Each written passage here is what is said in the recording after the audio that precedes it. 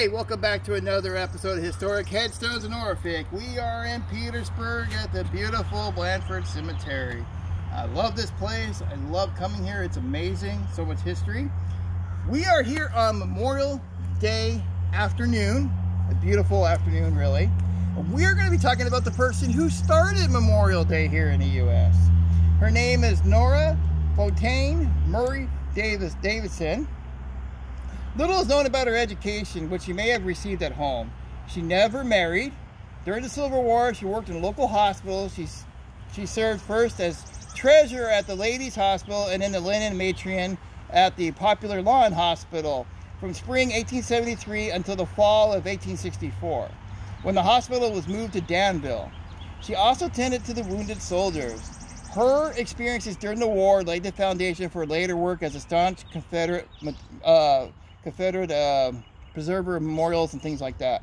By the end of the war, in 1864, she established a school for young children. In its early years, it was known as a Confederate school, and later as Davidson Seminary.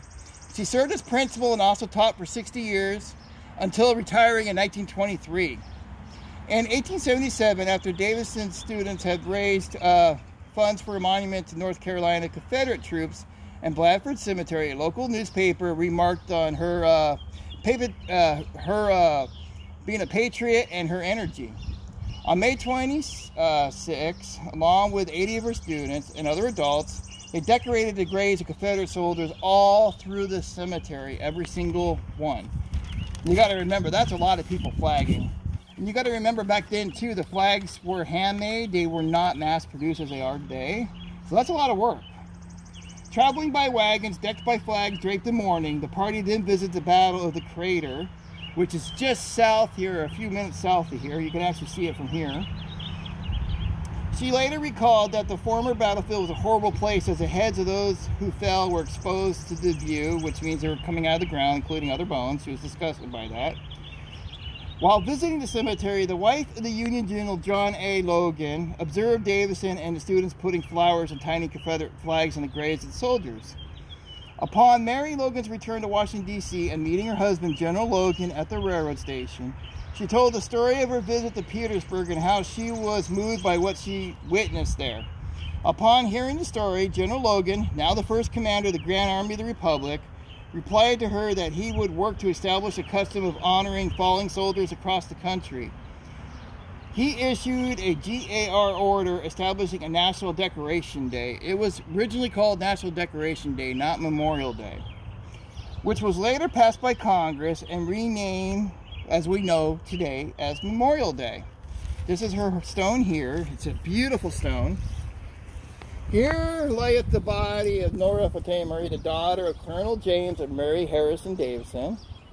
She was born in February 19th, 1836, died February 10th, 1929.